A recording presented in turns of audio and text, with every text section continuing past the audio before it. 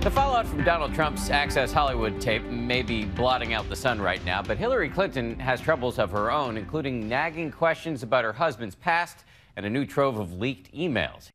Take a closer look at that man's T-shirt.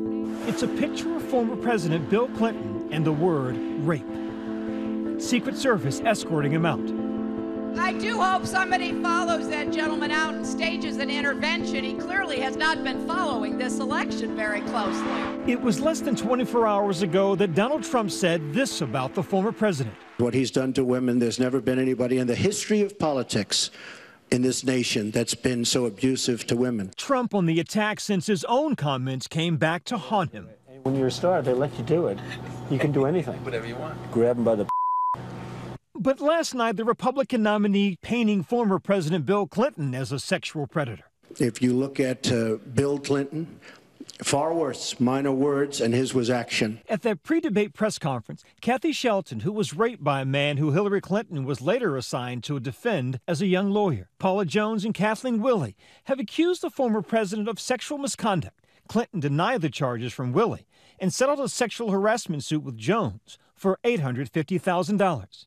Then there was Juanita Broaddrick. But Bill Clinton raped me and Hillary Clinton threatened me.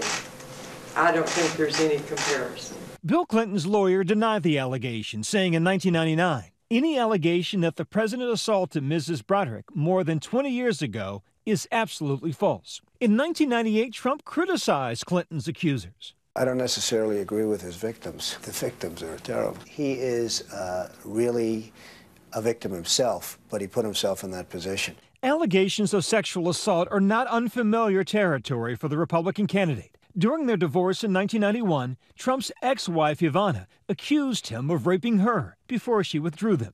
After the debate, we found Broaddrick surrounded by the press. Sexual crimes that Bill Clinton committed and that his wife enabled him to and covered up for him. So here we have the spectacle of a woman accusing the former president of raping her, saying it's relevant to the current election some almost 30 years later because that president's wife is now running and she says was part of a cover-up effort. What did you make of Trump bringing the women who'd accused President Bill Clinton either of rape or sexual assault or inappropriate behavior?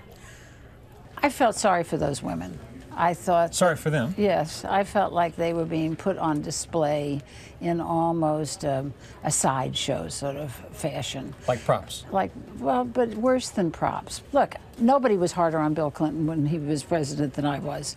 And these women have awful stories to tell, but we don't know if they're true. In 1998, Broaddrick provided a sworn affidavit saying the rape didn't take place, characterizing the rumors and stories as untrue. But the Clinton accusers weren't the only threat to the Democratic nominee last night. If I win, I am going to instruct my Attorney General to get a special prosecutor to look into your situation, because there has never been so many lies, so much deception. There has never been anything like it, and we're going to have a special prosecutor. Clinton's emails back in the spotlight. There has never been anything like this, where emails and you get a subpoena, and after getting the subpoena, you delete 33,000 emails. Our fact check says Trump's comments mostly true.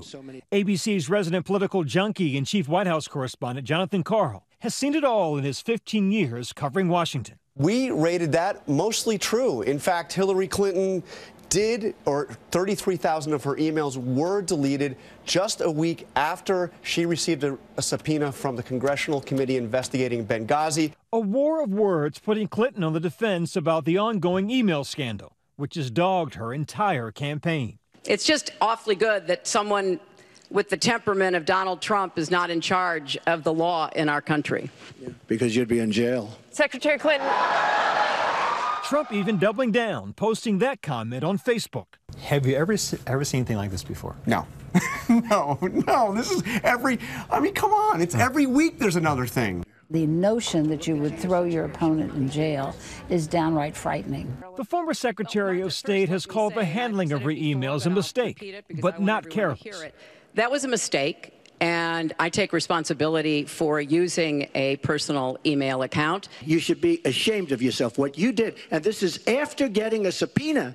It's just not true, and so please go. You didn't delete them? I'd like to get to the questions that the people have brought here tonight to talk to us about. And get off this question.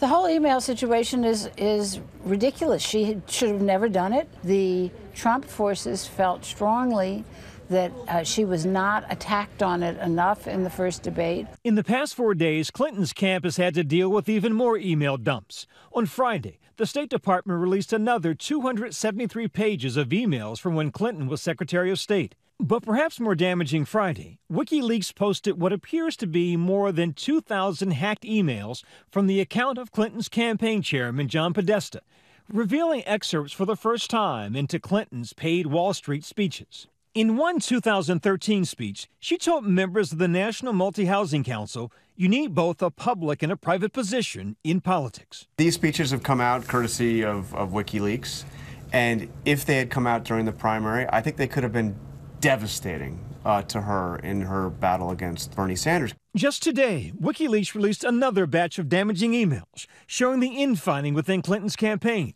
In one message, a longtime Clinton advisor says Chelsea is acting like a spoilt brat. Another from a liberal columnist to John Podesta says that Bill Clinton's past sex life could be damaging to Hillary.